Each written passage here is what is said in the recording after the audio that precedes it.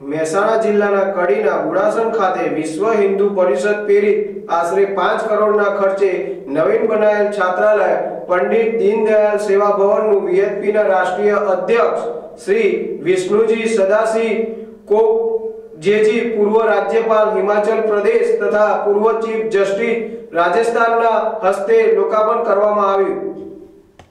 કડી ગુડાસણ ખાતે બનેલા નવીન પંડિત દીનદયાળ સેવા ભવનનું લોકાર્પણ પ્રસંગે પધારેલા વીએચપીના રાષ્ટ્રીય અધ્યક્ષ વિષ્ણુ સદાશિવ કોકજેજીએ જણાવ્યું કે વીએચપી દ્વારા નિર્મિત પંડિત દીનદયાળ ઉપાધ્યાય છાત્રાલયનું નિર્માણ ખૂબ સફળતાપૂર્વક પૂર્ણ થયું।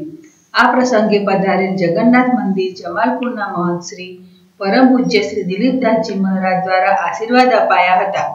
આ સેવા સંકુલ માટે કડીના ભૂમિદાતા શ્રી અતુલભાઈ શાહ, ગોપાલ પ્લાસ્ટિક સેવા સંકુલ ભવનના મુખ્ય દાતા શ્રી જયંતિલાલ કાચવારા, ચેરમેન ગોપાલ ગ્લાસ તથા દરેક દાતાશ્રીઓ તેમજ વિશ્વ હિન્દુ પરિષદના કાર્યકર્તાઓ ઉપસ્થિત રહ્યા હતા।